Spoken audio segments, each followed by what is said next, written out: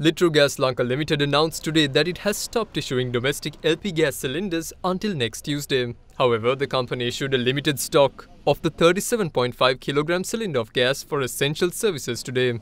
The company also stated that a ship carrying 2,500 metric tons of gas is due to arrive in the island tomorrow. Gas Lanka Limited stated that once the consignment has been unloaded, measures will be taken to issue gas cylinders only next Tuesday.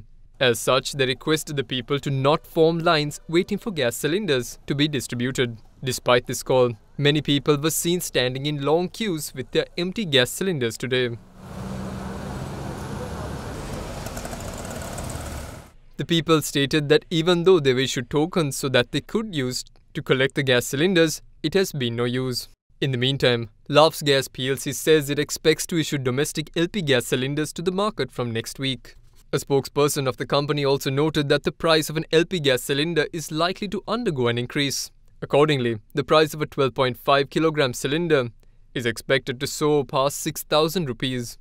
Meanwhile, even though there isn't a shortage of petrol in the country at the moment, the continued shortage of diesel has resulted in long queues outside refilling stations.